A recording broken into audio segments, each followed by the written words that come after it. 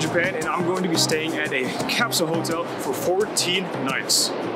Bang. As this is Tokyo Thrift, one of the major saving points for me were to stay at capsule hotels. For just about $30 a night, I was able to save on big bucks to put towards spending on other things such as anime goods. But here at the Suidobashi 9 hours capsule hotel, there are a total of 8 different floors dividing the female and male sections, and here on the 4th floor are the lockers, bathrooms, and showers for the men. Alright, here's the little locker. Alright. We got a little amenity bag as well. And inside of that bag includes a couple of towels, slippers, pajamas that don't exactly fit me, as well as a toothbrush and toothpaste. Oh, how I've missed you. Bidet. Here on the 6th floor features the lounge with the 360 view of the city. And here on the 3rd floor is where I'll find my sleeping pod. It is important to note that you should be wearing the slippers they provide you, not your outdoor shoes. And of course, be quiet. Gonna shower, gonna sleep. Once arriving to the average size shower, I was greeted with an interesting message. Droplets flow down over your body, gently immersing you in a new shower experience. The straight columnar spray pattern traps heat and delivers warm droplets to your body. A showering experience that will seem like a relaxing soak in a warm bathtub.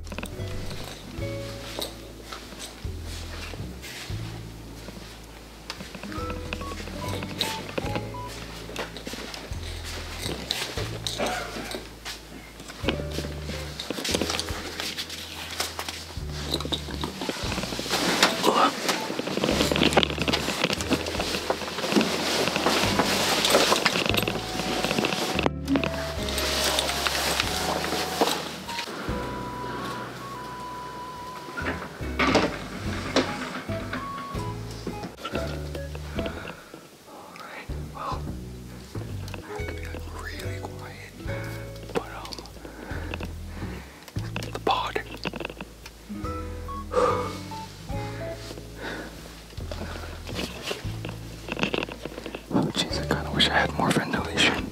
And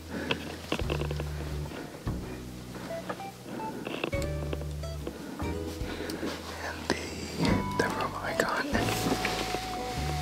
comes with this thermal camera for like sleep tracking.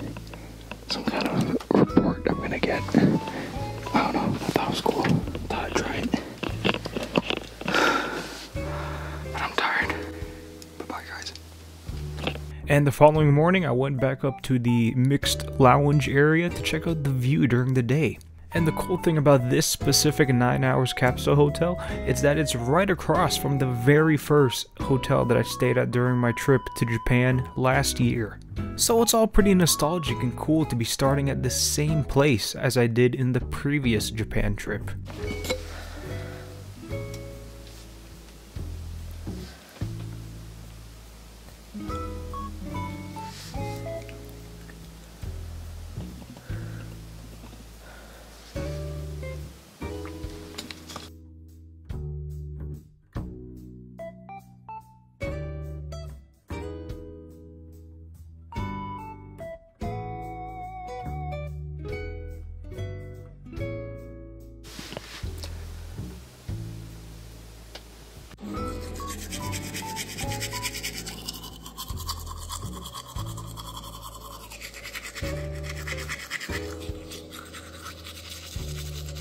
Alright, this is our last night here in the Suidobashi 9 hours capsule hotel.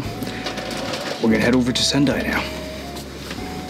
But before we head over to Sendai, let's go ahead and check out this cool little thing that this 9 hours provided me with, which is a sleep fit scan. Apparently it tracks like different metrics of my sleep, such as like snoring, body temperature, amount of sleep, quality of sleep, a bunch of different stuff. So let's check it out. Introduction. Thank you for applying for our sleep checkup plan. Please read the following information before going through the sleep measurement report. A bunch of disclaimers. There we go. Information. Let's go. All right. Your sleep status. Okay. So I did get multiple emails for this. I'm not gonna go through every single night, but I will go through like a handful of them. So sleep time, 7 hours and 51 minutes. Pretty solid. A good 8 hours of sleep. I wonder how accurate this is though. Like, how does it actually know exactly how much time you actually slept? Science. Bedtime and wake up time. So I went to sleep this night at 11:30 p.m. Pretty late, and I woke up at 7 in the morning. Early. That's early for me, to be honest. Sleep onset time, sleep latency, 8 minutes. Is that like how long it took me to go to sleep? I woke up 11 times? Okay, wow. That's actually a lot. More than I would have imagined. Sleep efficiency, 88%. I get good sleep. Deep sleep, 81 minutes. Oh, interesting. So that's like the REM sleep, right? I rolled over 22 times apparently. Snored 1 beat an hour. Didn't know that I snored. Maximum that even has the volume, 29 decibels. Okay, that's the maximum. Number of abnormal breathing, 26 times an hour. Number of stopped breathing for 10 plus seconds, 1 time. And it was for 10 seconds? That's actually kind of concerning. Is that something I should be, is that something I should, be concerned about? Is that something I should look into? 10 seconds without breathing? What? Heart rate and variability. 69 plus or minus 12 beats a minute? Is that what it is? That seems low. That seems really low, actually. What the heck? Irregular heartbeat frequency, 9 times an hour. What? I guess that's... I don't really understand that. Okay, next. Basic knowledge about sleep. I'm not going to read that. You can go ahead and read that if you want. Basic knowledge about sleep. Okay, more. And then I saw this when I first looked at this. It actually features pictures. Or not, like, blurred out looking pictures of, like, the sleep in a bunch of... like data graphs. All very interesting stuff. But let's check out another day. Alright, here's another day. This day I got much less sleep. Nearly midnight. Woke up at 6:30. Only 48 sleep efficiency. I got no deep sleep as well. This must have just not been a good night. It's so funny that the number of rollovers is a stat that they keep track of. And apparently I rolled over 19 times. Okay, this night I didn't have an abnormal breathing of like a time where I just stopped breathing for 10 plus seconds. And more pictures. I like how some of them are just me on my phone. Let's check on. Oh my god, 9.5 hours? I feel like that can't be correct. Wait a second. That's not a time that's possible. 10:41 to 8:70 a.m. Yes. It's not only a capsule hotel, it's a hyperbolic time chamber apparently. I've rolled over 26 times.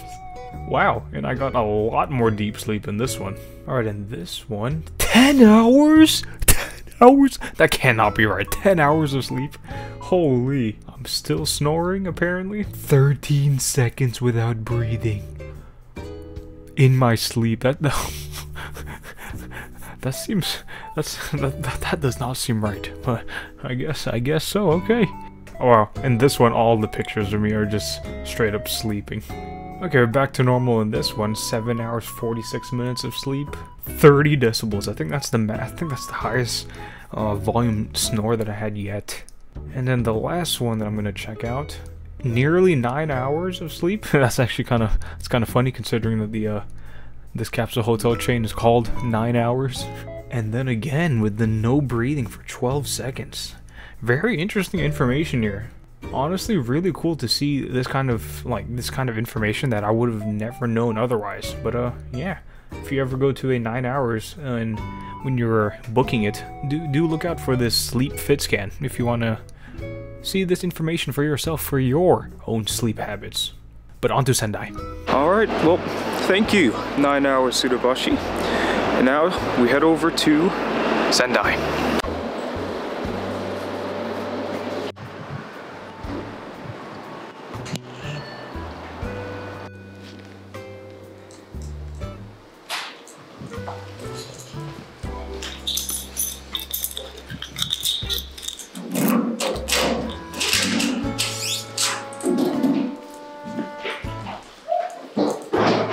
Here in Sendai, the 9 hours is slightly different, with the lockers, showers, restrooms, and sleep pods all located on the same floor.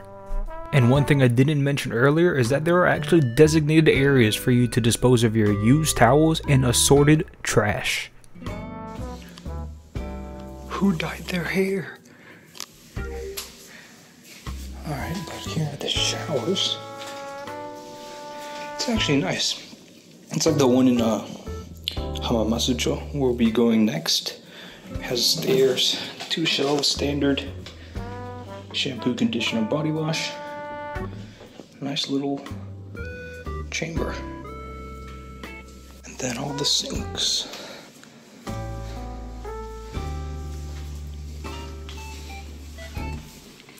Toilet. Ooh, oh, it's one of those. Fancy. Alright, mine's in here.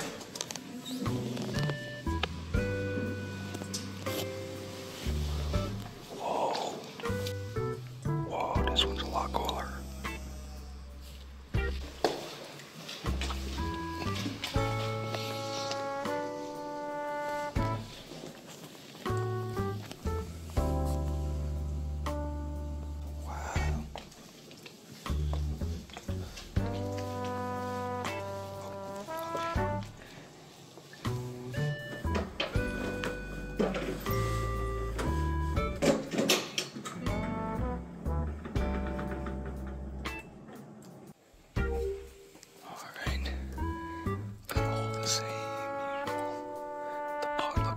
The same, except this time I don't have the sleep monitor, the camera.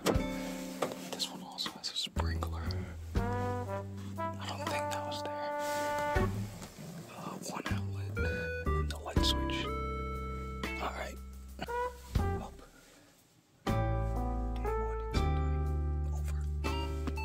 Oh yeah, totally forgot to show. This 9 hours has a different pajama.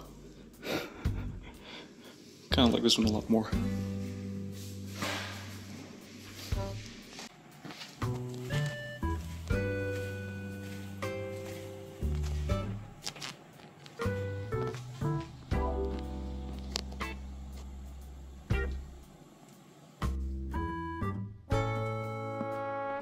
Alright, made it back to Tokyo. Just dropped off the luggage at the next 9 hours for the final, what was it?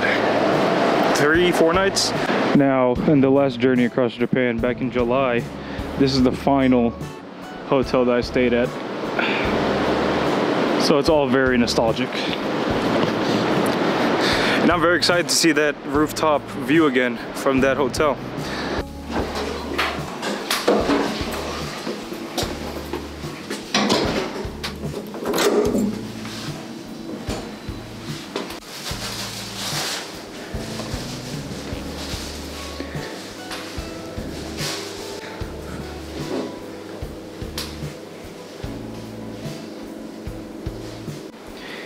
Yeah, last time I was here, I think I had 813.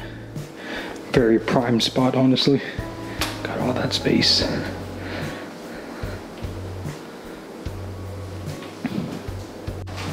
This place has 10 floors with the rooftop lounge. Very excited to see that once again. Yeah, so for context, I was here at the same exact 9 hours back in July during Journey Across Japan.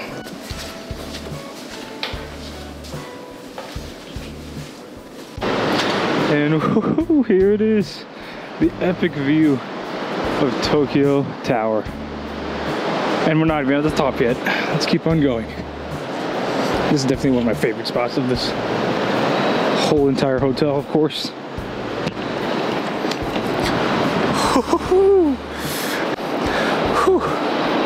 Heck yeah. Come back here at night. It's gonna look so good. Especially with Tokyo Tower right perfectly smack dab in the middle. Look at that view. Such a good view. Jeez. And we're not even that high up. Heck yeah. I'm gonna definitely get a drink and just sit here later on tonight, probably. I don't know. I'll be back. I'll be back for you. I'll be back for you. See you later tonight. All right. 9 hours. Does it look like I just got out of the shower? No, that's sweat. Just got done organizing the luggage. And now, shower. Well deserved shower.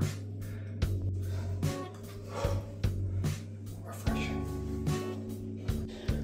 This 9 hours uses the same one as Suidobashi. So the top part does not fit me, so I guess I have to wear my own shirt. Yo, I know I did not eat that much. Why are these pants so tight?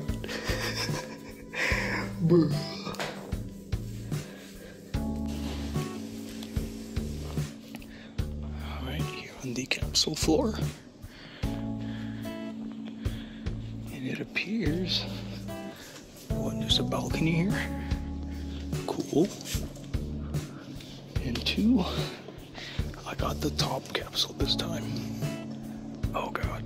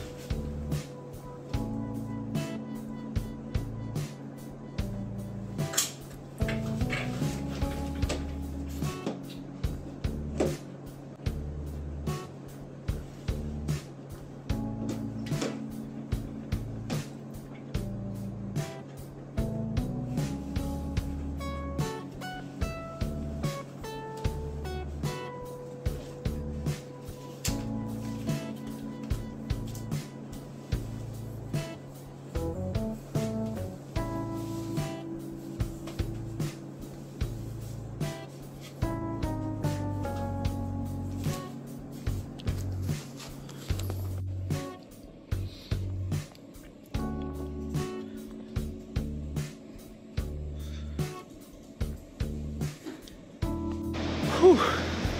The rain calmed down a bit, so I went up to the rooftop here. Whoa, a little slippery. But phew, look at that view. This is just so awesome. This is definitely, I think, the best 9 hours of the 3 we stayed at this far, just because of this view. So nostalgic to see this again. This is where I ended Journey Across Japan back in July, and this is where I'll end Tokyo Thrift. We still have Tuesday night, Wednesday night, and then Thursday we check out and fly out. At least I get to bask in this view for a couple more days. All right, I'm gonna call it there for tonight. Thank you all for watching. Bye-bye.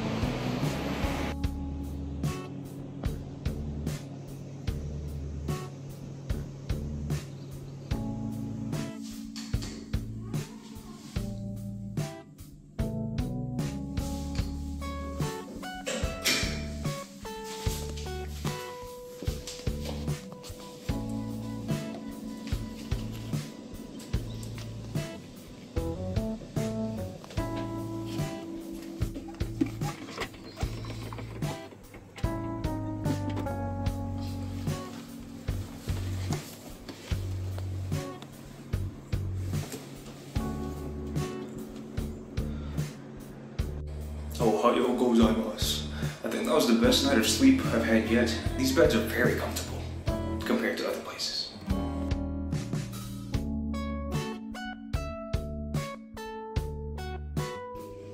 Oh, I must have lost weight today. These are a lot baggier than yesterday. Nope, I just got a larger size.